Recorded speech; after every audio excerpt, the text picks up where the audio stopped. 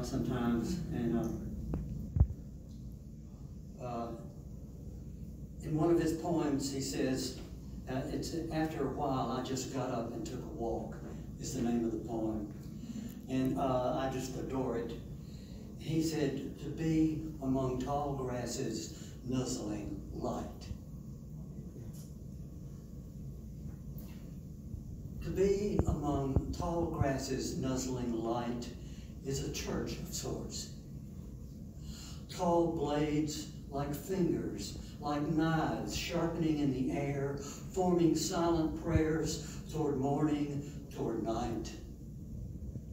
Our sun or moon or distant stars cuddle a close arrangement of wordless psalms, not wishing to claim credit or change beliefs in the endless moments uncounted to the sky. Hear whispers, the whispers, whispers.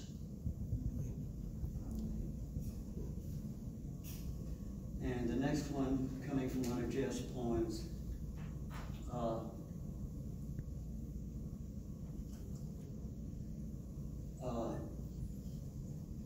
and the name of the poem was A Short Distance from Mountains, which is one of my favorite things on the planet anyway. And he said, the truth is half a day can pass with nothing more than the scent of honeysuckle before approaching rain. The truth is half a day can pass with nothing more than the scent of honeysuckle before approaching rain. That's a poem right there. In any way you look at it. Is the scent of honeysuckle truer when rain approaches? Is rain that can't find a place to fall truer than a downpour?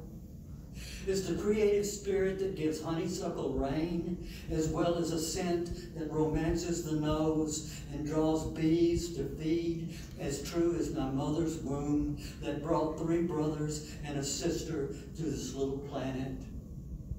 Are we as holy as being born in a barn in Bethlehem?